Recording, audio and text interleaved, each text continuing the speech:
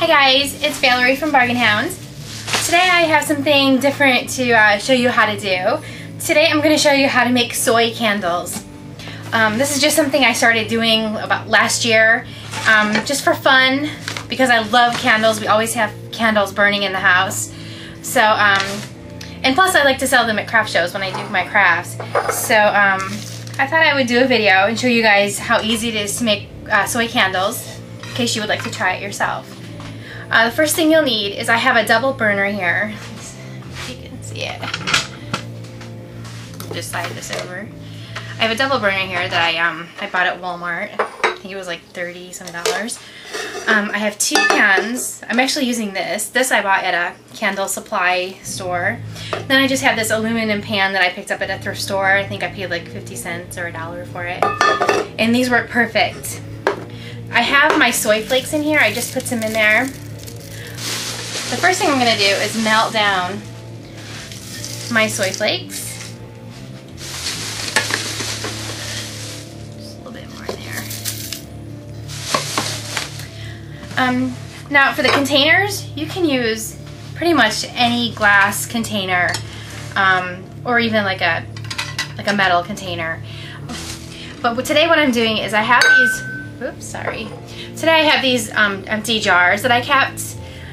These had artichoke hearts in them. I have a few jars of these. I kept the jars because I thought they would make great candles. So I'm repurposing these.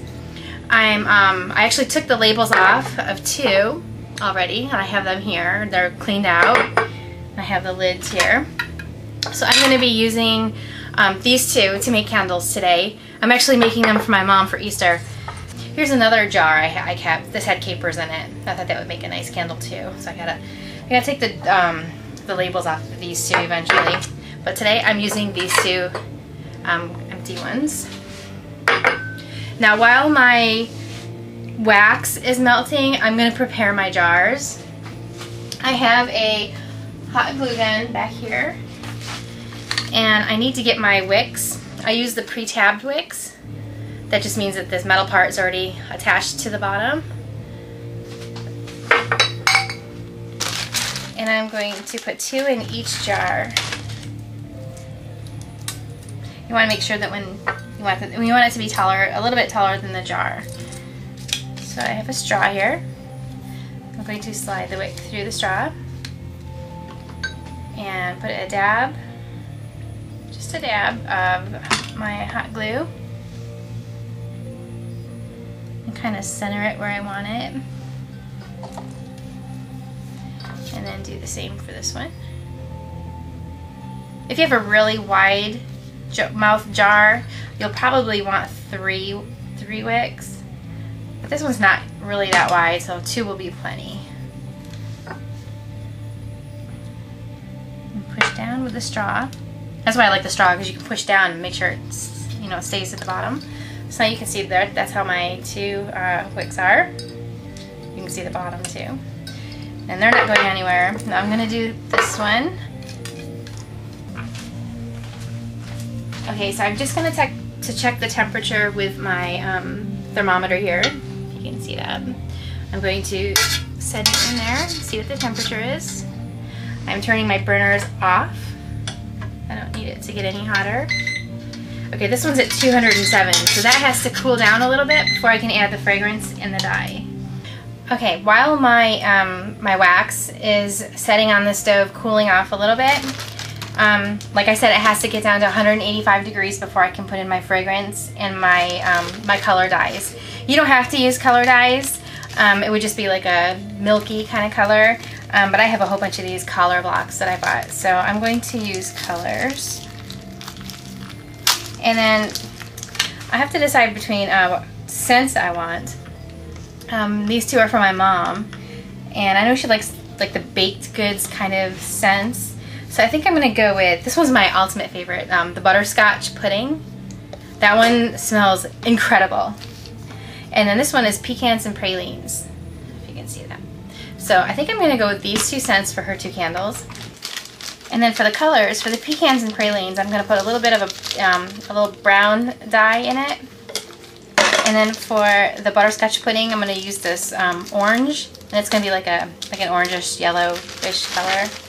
Okay, so my first pan of wax is melted, and I'm going to just pour that into this container.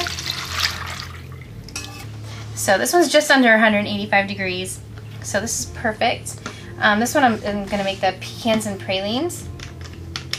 So first I'm going to do my dye. A little nice.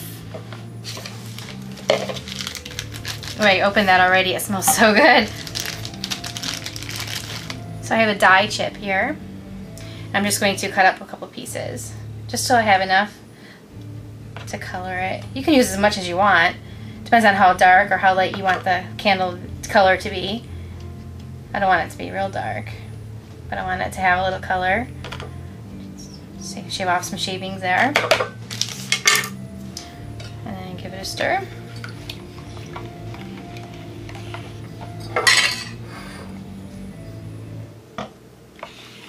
Let's see what I'm doing. You can see how that got quite darker. And it usually doesn't when it forms, when it turns solid. It usually is not as dark as it is when you are, when you first put the coloring in it. So it'll lighten up a little bit. So now I'm going to add my scent. This is the pecans and pralines.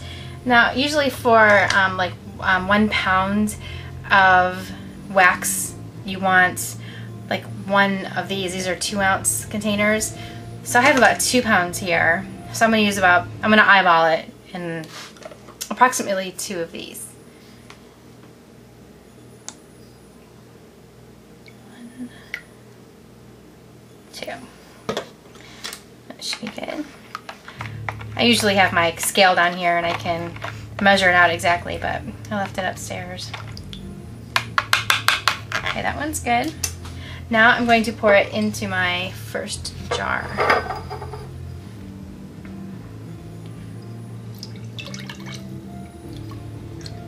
Looks beautiful. That was a perfect amount too.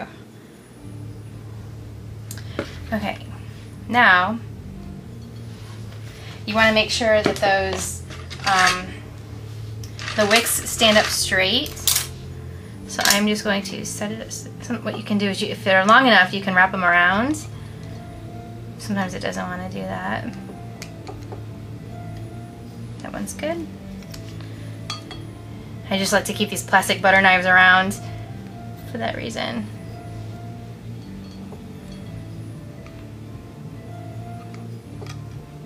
There, I'm going to leave it just like that. I'm going to put them in the back room where it's a little bit cooler. So let this one cool. Okay, so I just put my first candle out on the back porch to cool off, and I'll keep that out there for a few hours. I'll keep checking on it to make sure it's setting good. This one, my wax is all melted and it's below 185 degrees, and this one is going to be the butterscotch pudding. So I'm going to use a little bit of orange with it.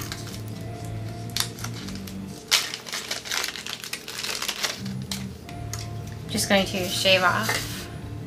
You can see how it changes color in there.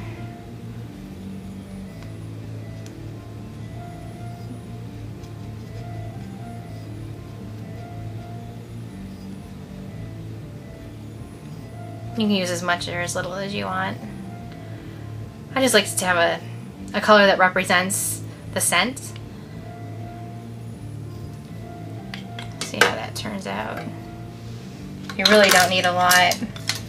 I'm just going to give it a stir.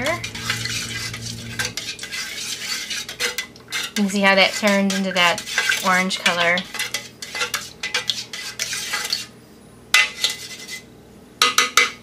And now I'm going to put in my scent, my butterscotch pudding. And again, I'm going to use about the equivalent of 2 of these little 1-ounce containers. I'm just going to eyeball it. 1, 2. That one smells really good. Give it another stir. Make sure all of the The color chips have melted.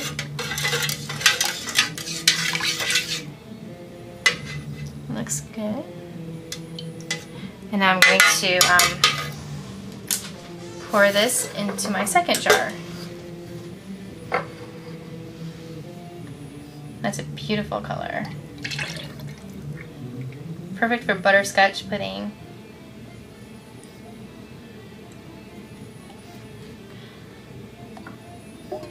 I actually have a little bit left over, so I might make a tart out of that later. And I'm going to do the same thing with this one with the knives, just to make sure my my wicks don't move, because you really need them to stand up straight, or else your candle won't burn evenly.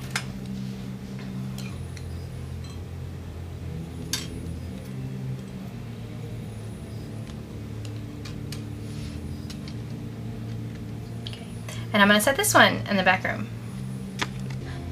Okay, so both my candles are in the back room, and with this little bit of leftover wax, I'm going to make myself a couple tarts. Okay, so it's been a few hours since my candles have been setting in the back room, and you can see what they look like. This is the butterscotch pudding, and this one is pecans and pralines. You can see how beautiful they came out. I love these jars, actually. So now you can see how the wicks are pretty long. So I'm going to just cut them so they're about 1 inch above where the candle wax is. And then I also got 3 tarts out of the wax that I had left over. So you can see how those turned out. They smell so good. So I will be giving these to my mom for Easter tomorrow. And these are the lids that I'll put on them. These are the lids that came with my came with the jars for my artichoke hearts. So I might even put a little ribbon around them, a little label. But you can see how they turned out.